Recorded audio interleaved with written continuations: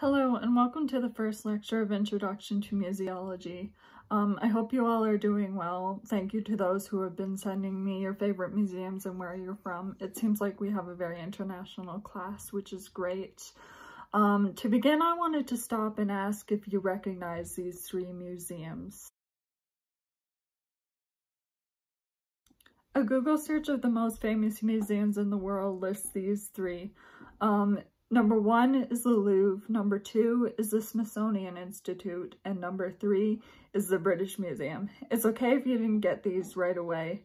As we go through this course, you'll become very familiar with them because there's a reason these are all so noteworthy. It has to do with their appearance, their collection, and how they engage with visitors.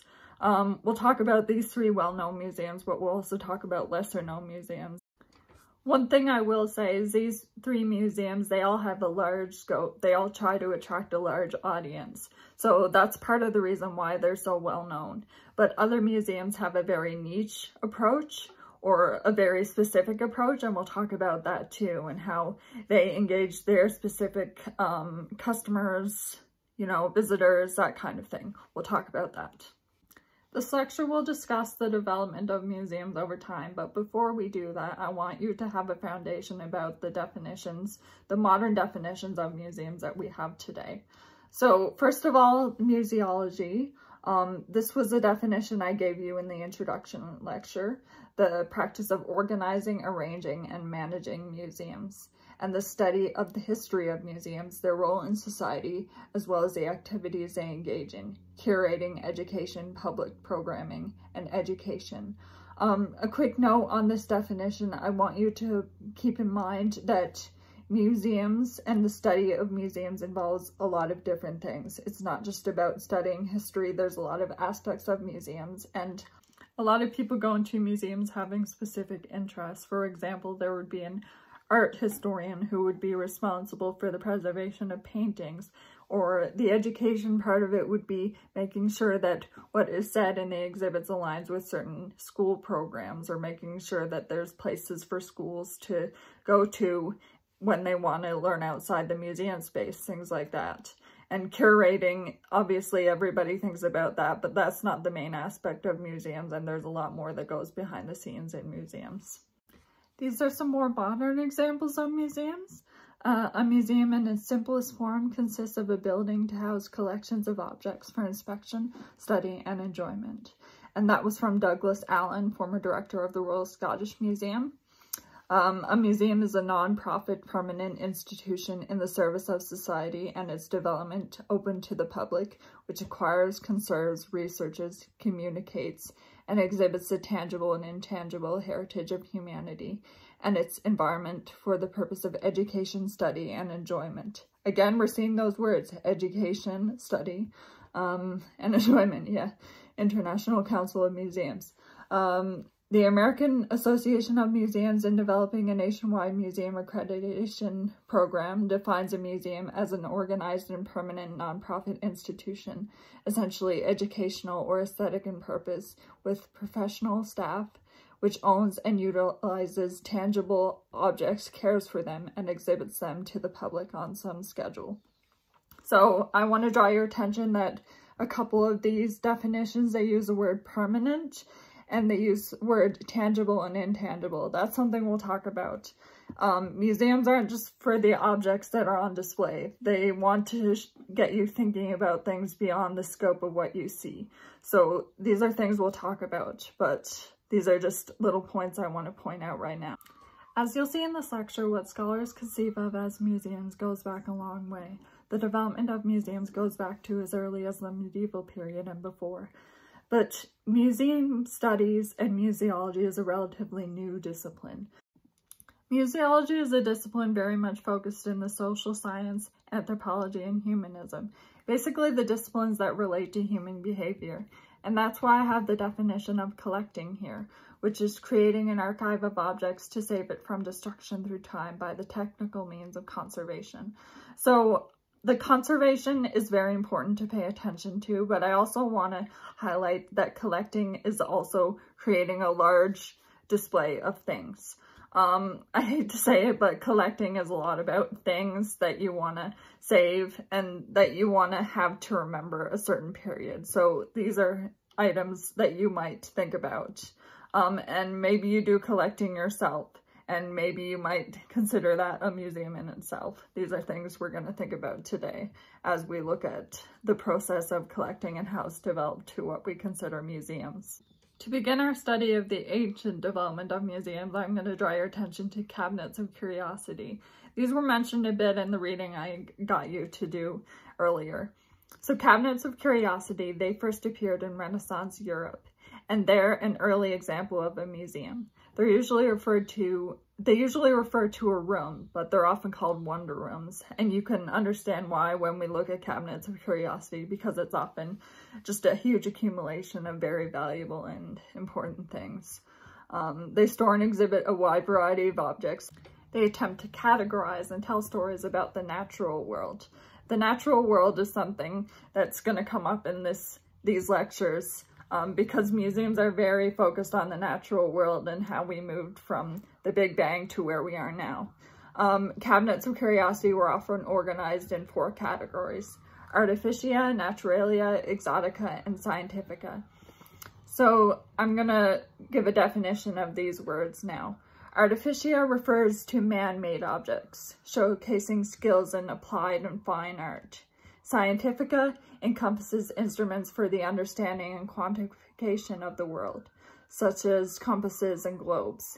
Exotica covers curious objects from foreign lands. I'm going to stop in exotica and say that when we talk about exotica, the word exotic comes up a bit in museums. So exotica can be very focused on what could be familiar to one person, and that could be different to another person. So that's something we're going to think about in our museum studies too, is how perspective and biases can come through in museums and how we can avoid that. And naturalia, you may have already guessed, focuses on the marvels of nature. One of the earliest and most well-known examples of a cabinet of curiosity is that of Ferrante Imparato. This cabinet was called Del Historia Naturale, and it was the earliest pictorial representation of a natural history cabinet. You'll notice that I'm using the word cabinet, but as I said earlier, it's actually a room, as you can see in the picture. This is from 1599 Naples. The cabinet belonged to Ferrante Imparato, who was a naturalia collector and apothecary, and he used this collection to display his research. To give you an example of his research, he accumulated a large collection, some say more than 35,000 specimens. He had animals, minerals, vegetable oddities. Something that's mentioned a lot in his collection is his stuffed terrestrial and marine animals, his stuffed birds, shells, stones, gems, and fossils. Sound familiar? Yeah, it's a natural history museum. People of that time period were very interested in Ferrante Imparato's intellect, and that's what caused people to be interested in what he had to say in his collection. That's something about museums that you'll learn. It's about showing what you know and what you have. Ferrante Imparato's book was the first comprehensive natural history book that was written in Italian, as opposed to written in or translated from Latin. I've included a link to Ferrante Imparato's collection so you can have a look at it yourself. It is in Latin, but it's interesting to look at that. And also in this PowerPoint, I have images from the Del Historia Naturale. You'll notice that, like in museums and like in Naturalia, that these images and scientific objects are grouped by type. So that will make it easier to understand even if you don't understand the language or what you're looking at. And that's something in museums too. They're grouped according to type, so you can sort of associate by something that's near it. And that's something that museum curators think about when they're developing stories as well. I've included some other examples of cabinets of curiosity. One is the Augsburg Art Cabinet, which is from 1632 and was a gift to King Gustavus Adolphus of Sweden. I won't explain too much about this because I've included a link which shows you what's actually in that cabinet, and I think it's really interesting. But I will talk about this other cabinet, which was created by the anatomist Frederick Roysk. from 1638 to 1731. These were included in his Cabinet of Curiosity. Frederick Roysk was known for his remarkable still life displays, which blurred the boundary between scientific preservation and Vanitas art. He was a Dutch professor in anatomy and botany, and he was working in the Netherlands. Frederick Roysk is recorded to have collected over 2,000 anatomical and biological specimens that were either embalmed or dried and then displayed. So again, we're seeing intellect and exotica in a certain sense being collected for a purpose to be admired and to be presented to the public. Next, I'm going to talk about Princess Enegaldinana, who is considered by historians to be the first museum curator. Enegaldinana was the priestess of the moon deity Sin and the daughter of Neo-Babylonian king Nabonidus. Enegaldinana is from Ur, and she lived around 530 BCE, and she is recorded to have arranged and labeled artifacts that were collected. This collection was later found in 1925 by archaeologist Sir Charles Leonard Woodley. He found that these artifacts range from 2100 BCE to 600 BCE. The interesting thing about this is clearly that she went one step forward and labeled these objects, and another thing of note that she did is that she arranged these, which were from different geological areas and historical settings, and they were neatly assembled together. So hopefully you're starting to see examples of how what we know as museums today, sort of correlating it with this past development. Another museum I'm going to talk about is the Museum of Alexandria, which housed the Library of Alexandria. You may have heard of both. The Library of Alexandria was founded around the 3rd century by Ptolemy Soter, who was the ruler of Europe. The Library of Alexandria was one of the largest libraries of the ancient world, and the Library and Museum of Alexandria had some objects, including statues of thinkers, astronomical and surgical instruments, elephant trunks, and animal hides, and a botanical and zoological park. But the thing to pay attention to, and the thing that makes it a modern museum, is that it was chiefly a university or philosophical academy. So a lot of museums now, they have to accommodate learning, and they have to accommodate education, research, archives, that kind of thing. That's what I want to bring about with this example, is that it was a place for learning as much as it was a place for musing and things like that. We've talked about a lot of museums today, but not a lot of them were available to the public. In the ancient world, museums were very much a sign of status and a sign of the elite. So if you knew somebody, you could visit these museums. That's why I want to bring your attention to the Ashmolean Museum, which is the first public museum. The Ashmolean Museum was established in 1682 when the wealthy antiquary Elias Ashmole gifted his collection to Oxford University. Elias Ashmole was well known at the time for being one of the founders of the Royal Society. To give a definition, the Royal Society is a national scientific institution and is now known as the oldest national scientific institution in the world. So again, we're seeing intellect.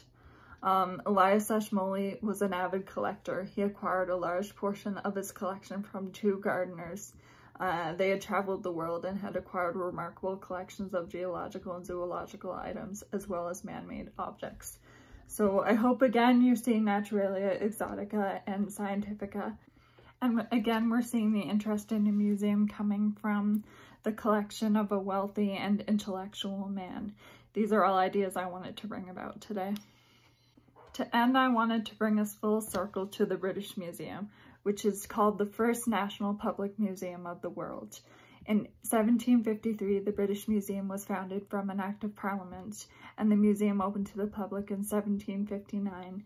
It was the first museum to cover all fields of human knowledge and was aimed at all studious and curious persons.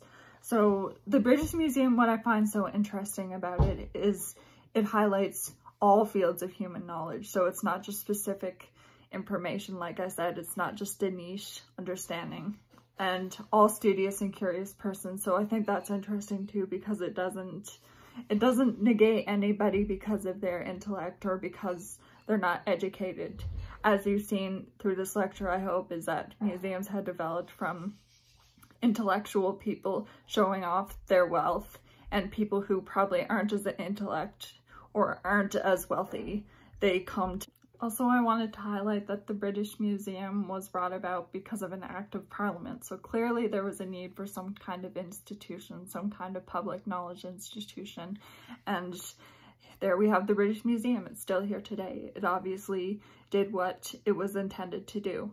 This lecture focused primarily on the traditional type of museums, which is the Natural History Museum and Human History Museums. But over the coming weeks, and especially in the next lecture or two, I'm going to be talking about different types of collections and different ways that museums can establish themselves. So I look forward to doing this course with you, and as always, connect with me on email or through Google Classrooms.